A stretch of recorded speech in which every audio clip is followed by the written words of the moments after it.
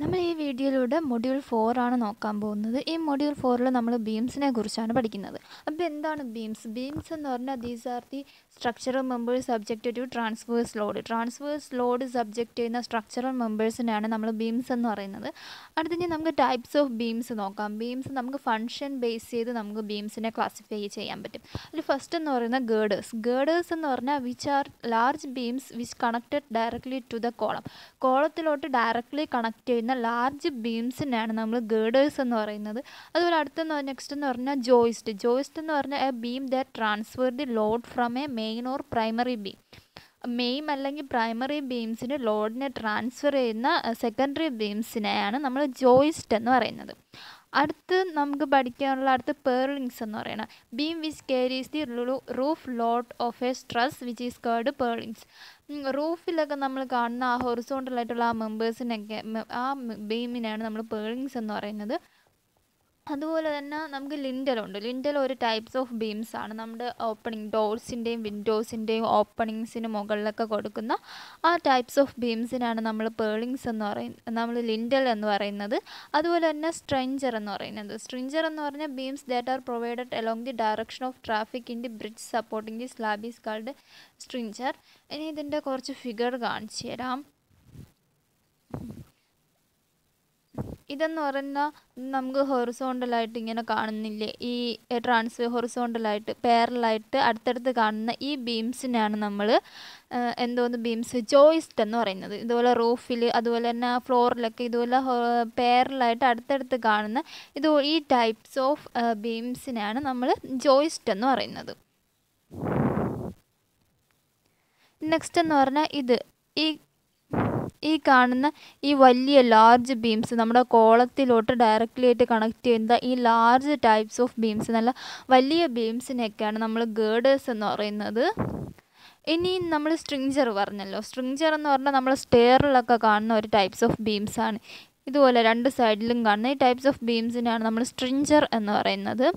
Next എന്ന് പറഞ്ഞാൽ lintel. Lintel എന്താണെന്ന് എല്ലാവർക്കും അറിയാം. നമ്മുടെ ഡോർസിൻ്റെയും വിൻഡോസിൻ്റെയും ഓപ്പണിങ്സിന് മുകളിൽ ഇതുപോലെ കാണുന്ന ആ സപ്പോർട്ട് ചെയ്യുന്ന ആ ടൈപ്സ് ഓഫ് ബീംസിനാണ് നമ്മൾ ലിൻഡൽ എന്ന് പറയുന്നത്. ഇനി നെക്സ്റ്റ് എന്ന് പറഞ്ഞാൽ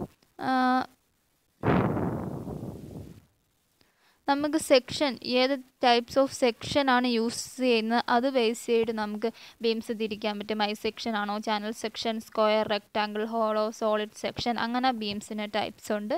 ഇനി ക്ലാസിഫിക്കേഷൻ ഓഫ് ബീംസ് എന്ന് പറഞ്ഞാൽ based on cross section. Cross section use ചെയ്തിട്ട് നമുക്ക് plastic, compact, semi compact, slender, അങ്ങനെ നമ്മൾ ക്രോസ് സെക്ഷൻ യൂസ് ചെയ്തിട്ടും നമുക്ക് ബീംസിനെ ക്ലാസിഫൈ ചെയ്യാം. ഇനി നെക്സ്റ്റ് നമ്മൾ നോക്കാൻ പോകണം. ഇനി അതുപോലെ തന്നെ types of failure, ബീംസിലുണ്ടാകുന്ന failures flexure, shear, bearing, deflection കാരണം ഉണ്ടാകുന്ന ഫെയിലിയർ, പിന്നെ web buckling, local buckling, web crippling, ഇതൊക്കെയാണ് നമ്മുടെ ബീംസിലുണ്ടാകുന്ന ഫെയിലിയേഴ്സ്. ഇനി നമുക്ക് ഈ മൊഡ്യൂളിൽ പഠിക്കാനുള്ളത് laterally supported beam. Laterally supported ബീംസിൽ law shear കേസിലുള്ള design പ്രോബ്ലംസും അതുപോലെ ഹൈ ഷിയർ കേസിലുള്ള പ്രോബ്ലംസും നമുക്ക് നോക്കാറുണ്ട്. അതുപോലെ തന്നെ ലാറ്ററലി ഇത് സപ്പോർട്ടഡ് ബീംസ്. ഇനി അടുത്ത ലാറ്ററലി അൺസപ്പോർട്ടഡ് ബീംസിൻ്റെ പ്രോബ്ലംസും നമുക്ക് നോക്കാറുണ്ട്. അപ്പോൾ first laterally supported beam. Laterally supported beams ആണ് ക്വസ്റ്റ്യൻ എങ്കിൽ, സപ്പോർട്ടഡ് ബീം ആണ് ക്വസ്റ്റ്യൻ എങ്കിൽ ആ ക്വസ്റ്റ്യൻ എങ്ങനെ ചെയ്യും, ആ ഡിസൈൻ സ്റ്റെപ്സ് ആണ് പറയാൻ പോകുന്നത്. ഫസ്റ്റ് എന്ന് പറഞ്ഞാൽ ഷിയർ ഫോഴ്സും ബെൻഡിങ് മൊമെൻറ്റും കണ്ടുപിടിക്കണം. ഇപ്പം നമ്മുടെ ക്വസ്റ്റ്യനിൽ സിംപ്ലി സപ്പോർട്ടഡ് ബീം ആണെങ്കിൽ അതിൻ്റെ shear force കണ്ടുപിടിക്കേണ്ടിയും bending moment കണ്ടുപിടിക്കേണ്ട equation നമുക്കറിയാം. ബെൻഡിങ് മൊമെൻറ്റ് ആണെങ്കിൽ WL²/8, ഷിയർ ഫോഴ്സ് ആണെങ്കിൽ WL/2. ഈ ഇക്വേഷൻ വെച്ചിട്ട് നമുക്ക് ഷിയർ ഫോഴ്സും ബെൻഡിങ് മൊമെൻറ്റും കണ്ടുപിടിക്കുക എന്നതാണ്. നമുക്കിപ്പോൾ ക്വസ്റ്റ്യനിൽ ലോഡ് തന്നിട്ടുണ്ടെങ്കിൽ ആ ലോഡ് യൂസ് ചെയ്ത് ഷിയർ ഫോഴ്സും ബെൻഡിങ് മൊമെൻറ്റും കാൽക്കുലേറ്റ് ചെയ്യുക എന്നതാണ് ഫസ്റ്റ് സ്റ്റെപ്പ് എന്ന് പറയുന്നത്. ഇനി നെക്സ്റ്റ് സ്റ്റെപ്പ് എന്ന് പറഞ്ഞാൽ obtain A trial section based on section modulus required. അത് സെക്ഷൻ മോഡുലസ് കണ്ടുപിടിക്കണം, അതായത് ZP കണ്ടുപിടിക്കണം. ZP കണ്ടുപിടിക്കേണ്ട ഇക്വേഷൻ എന്ന് പറയുന്നത് ZP കണ്ടുപിടിക്കണം. ZP കണ്ടുപിടിക്കേണ്ട ഇക്വേഷൻ എന്ന് പറയുന്നത് ബെൻഡിങ് M×Γ/M/Fy ആണ്. M എന്ന് പറഞ്ഞാൽ നമ്മൾ തൊട്ട് മുമ്പ് കണ്ടുപിടിക്കുന്ന ബെൻഡിങ് മൊമെൻ്റ് ആയിരിക്കും. M എന്ന് പറയുന്നത് നമുക്കറിയാം, നമുക്ക് ടേബിൾ നമ്പർ 5 കിട്ടുന്ന ഫാക്ടർ ഓഫ് സേഫ്റ്റി ആണ്. പിന്നെ Fy നമ്മളെപ്പോഴും 250 ആയിരിക്കും എടുക്കുന്നത്. അതാണ് നമ്മുടെ, അങ്ങനെ വെച്ചിട്ട് നമ്മൾ ZP കണ്ടുപിടിക്കണം, അതായത് സെക്ഷൻ മോഡുലസ് കണ്ടുപിടിക്കണം. സെക്ഷൻ മോഡുലസ് കണ്ടുപിടിച്ചിട്ട് നമുക്ക് സ്യൂട്ടബിൾ ആയിട്ടുള്ള സെക്ഷൻ, ഏത് section, I section, channel section, അങ്ങനെ ഏത് സെക്ഷനാണ് കൊടുക്കേണ്ടതെന്ന് സെലക്ട് ചെയ്യണം. ആ സെക്ഷൻ സെലക്ട് ചെയ്യാൻ വേണ്ടി നമുക്കിപ്പം കണ്ടുപിടിക്കുമ്പോൾ ഒരു ZP കിട്ടുമല്ലോ. ആ ZP ഡയറക്റ്റായിട്ട് എടുക്കൂല. ഇപ്പം ZP ഇപ്പം ഒരു 500 കിട്ടിയെങ്കിൽ ആ 500ൻ്റെ ഒരു 30% ഒക്കെ നമ്മൾ കൂട്ടി വേണം എടുക്കാൻ. ഒരു 600, 650, അങ്ങനെ കുറച്ച് വാല്യൂസ്, ഹയർ വാല്യൂ, നമുക്ക് സേഫായിട്ട് ഇരിക്കാൻ വേണ്ടി ഒരു ഹയർ വാല്യൂ നമ്മൾ എടുക്കേണ്ടത് എന്ന് വെച്ചാൽ കൂട്ടിയെടുക്കണം. എന്നിട്ട് കൂട്ടിയെടുത്തിട്ട് നമ്മൾ സെക്ഷൻ സെലക്ട് ചെയ്യണം എങ്ങനെയെന്ന് വെച്ചാൽ നമ്മുടെ കോഡ് ബുക്കിൽ 800/2007 കോഡ് ബുക്കിനകത്ത് പേജ് നമ്പർ 138 പോയാൽ നമുക്കൊരു ടേബിൾ കാണാൻ പറ്റും. ഇതുപോലെ ഒരു ടേബിളുണ്ട്. അവിടെ നമുക്ക് ഈ ടേബിൾ യൂസ് ചെയ്തിട്ടാണ് നമ്മൾ സെക്ഷൻ സെലക്ട് ചെയ്യാൻ പോകുന്നത്. നമുക്കിവിടെ പ്ലാസ്റ്റിക് മോഡുലസ് ഇവിടെ കൊടുത്തിട്ടുണ്ട്, സെക്ഷൻ മോഡുലസ് കൊടുത്തിട്ടുണ്ടല്ലേ. അപ്പം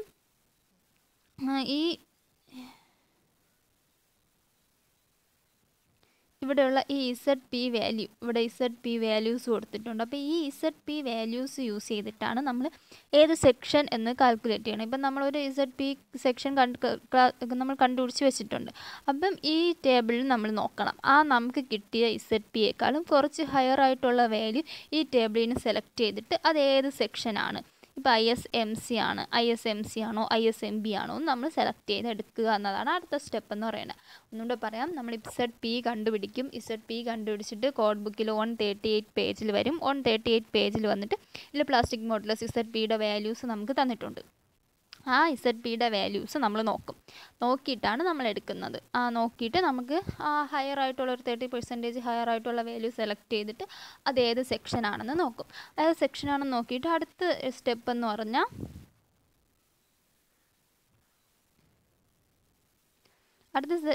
പറഞ്ഞാൽ നമുക്ക് ആ സെക്ഷൻ്റെ ആവശ്യമായിട്ടുള്ള ഡീറ്റെയിൽസ് എടുത്ത് എഴുതുക എന്നതാണ് അടുത്ത സ്റ്റെപ്പ് എന്ന് പറയുന്നത്. അതായത് thickness of flange, thickness of web, നമുക്ക് മൊമെൻ്റ് ഓഫ് ഇനർഷ്യ, ഏതൊക്കെ ഡീറ്റെയിൽസ് വേണോ ആ ഡീറ്റെയിൽസ് ഫുൾ എടുത്ത് എഴുതുകയാണ് അടുത്ത സ്റ്റെപ്പ്.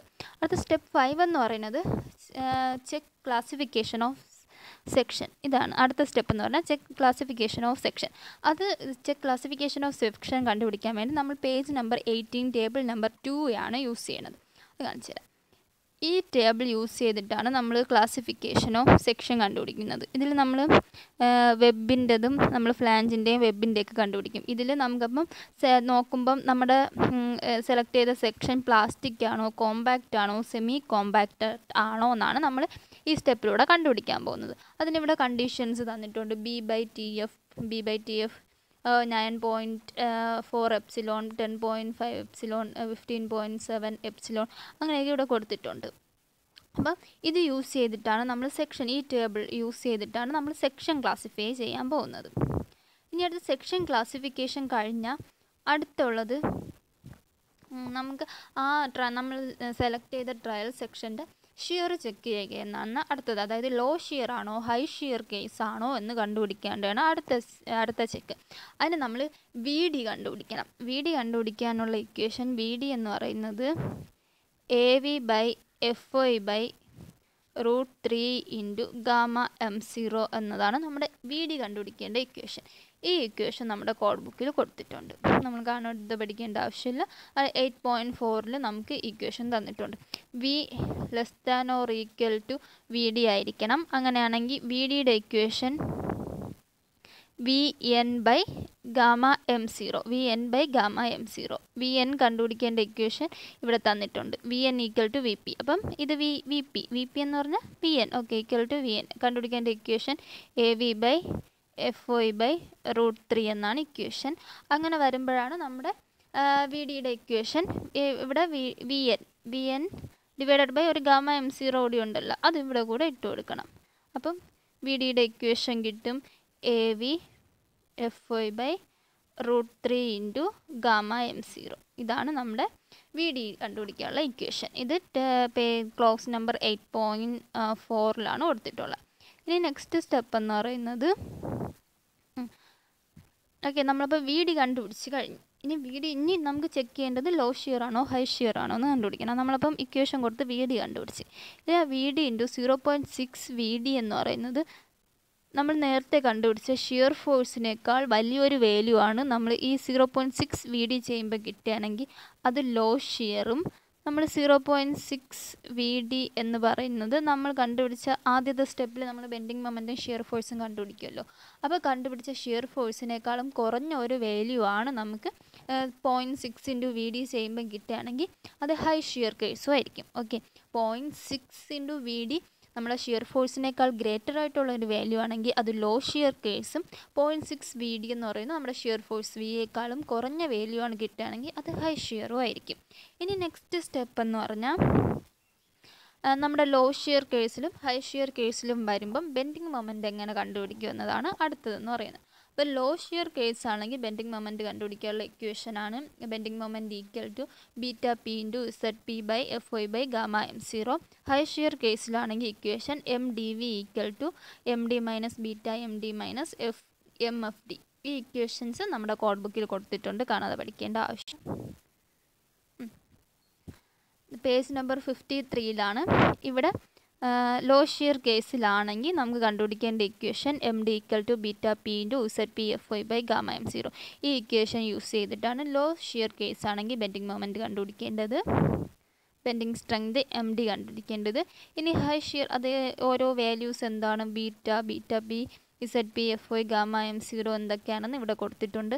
നമ്മൾ പ്ലാസ്റ്റിക്കും കോമ്പാക്ട് സെക്ഷനും ആണെങ്കിൽ ഇവിടെ ബീറ്റ ബി എന്ന് പറയുന്നത് 1 എന്നാണ് എടുക്കേണ്ടത്. ഇനി സെമി കോമ്പാക്റ്റഡ് ആണെങ്കിൽ ZE/ZP ചെയ്ത് കിട്ടുന്ന വാല്യൂ ആണ് നമ്മൾ ബീറ്റ ബിക്ക് എടുക്കേണ്ടത്. ഇനി അടുത്ത് നെക്സ്റ്റ് എന്ന് പറഞ്ഞാൽ നമ്മുടെ ഹൈ ഷിയർ കേസാണ്. നമുക്കിപ്പം നമ്മൾ കണ്ടുപിടിച്ചത് ഹൈ ഷിയർ കേസാണ് നമ്മുടെ ക്വസ്റ്റ്യൻ എങ്കിൽ നമുക്ക് ബീറ്റ കണ്ടുപിടിക്കേണ്ട ഇക്വേഷനാണ് ഇവിടെ കൊടുത്തിരിക്കുന്നത്.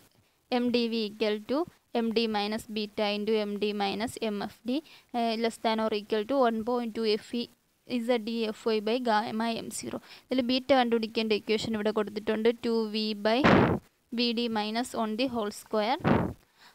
MD എന്താണെന്ന് കൊടുത്തിട്ടുണ്ട്, plastic design moment of the whole section.